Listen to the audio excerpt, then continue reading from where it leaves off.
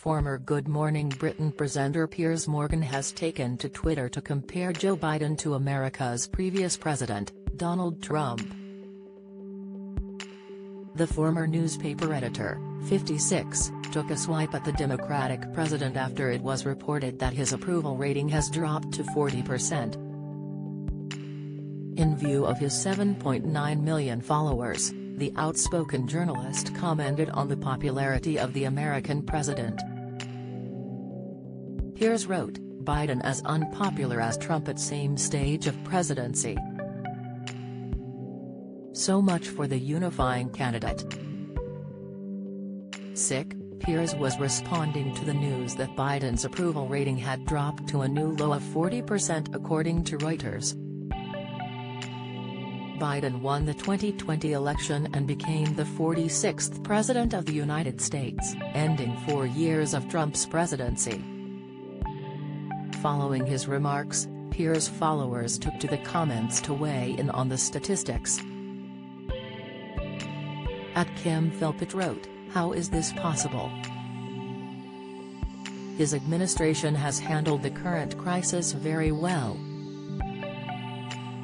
The world is impressed." However, Toby Rush replied, "The world is not gonna vote in the midterm elections. U.S. citizens are, and the high inflation coupled with gas price increase is suffocating U.S. citizens." This isn't the first time the former Life Stories host commented on Biden's presidency. Piers' comments come after he aimed a swipe at the U.S. president earlier in the month as he stated Vladimir Putin was making him look impotent. The TV personality issued a scathing attack on the head of the United States as he commented on his presidency amid the Ukraine crisis. In the tweet, the former Good Morning Britain presenter claimed that Biden's approval ratings had cratered and that the Russian president was making him look impotent. He wrote, "Hard to overstate the importance of this speech for President Biden. Has had a terrible year, his approval ratings have cratered, and Putin's making him look impotent.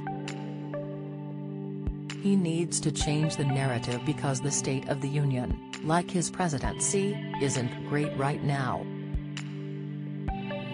The blistering remarks sparked debate among the social media community, with some agreeing with the presenter's views and others differing.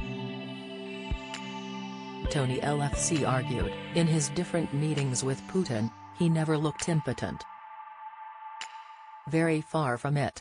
U.S. intelligence and his response to the aggression has been spot on so far.